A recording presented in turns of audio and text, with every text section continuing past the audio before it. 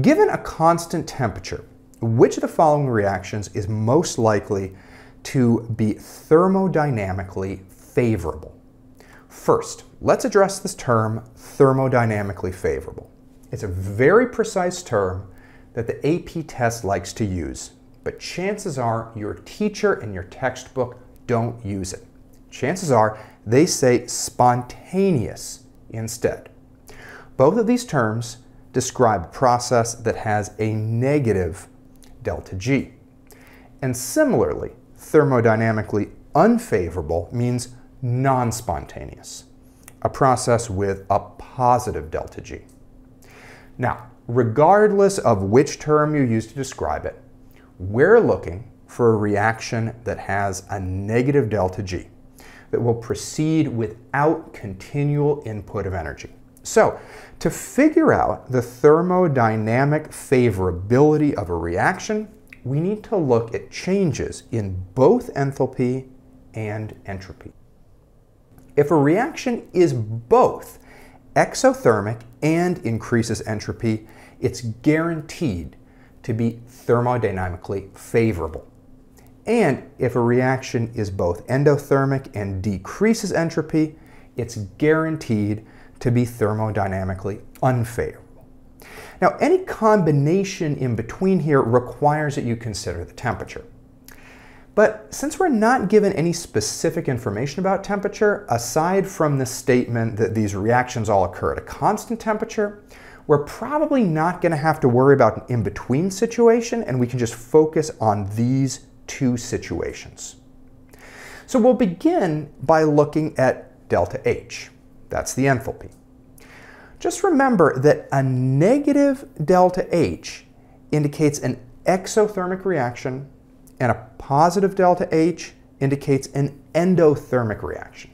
That's because we're looking at the change in enthalpy, and exothermic reactions release or lose heat, so that change is negative. This is important to remember. It's commonly on the AP exam, and even advanced students sometimes make that mistake.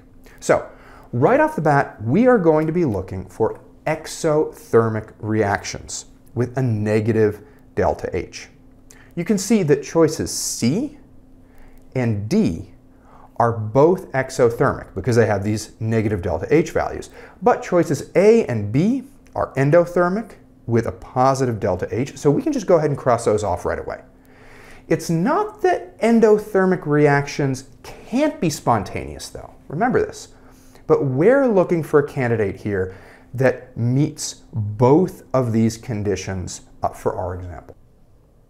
Now, we need to look at entropy, the measure of disorder.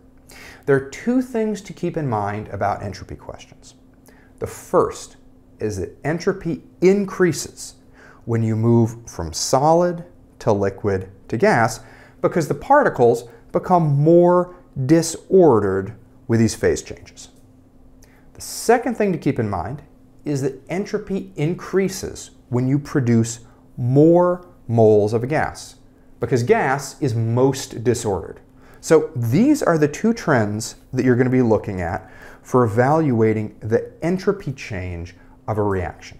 Okay, in choice C, an aqueous reactant and a solid reactant produce 2 moles of gas. There was no gas before. That's definitely an increase in entropy. That's good, and C is probably the correct answer. But let's check choice D just in case.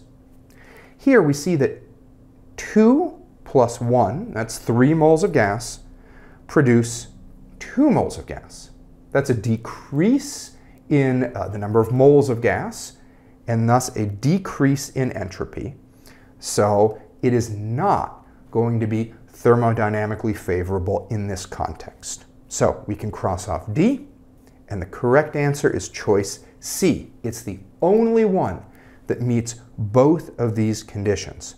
It's exothermic, negative delta H, and increases entropy, positive delta S.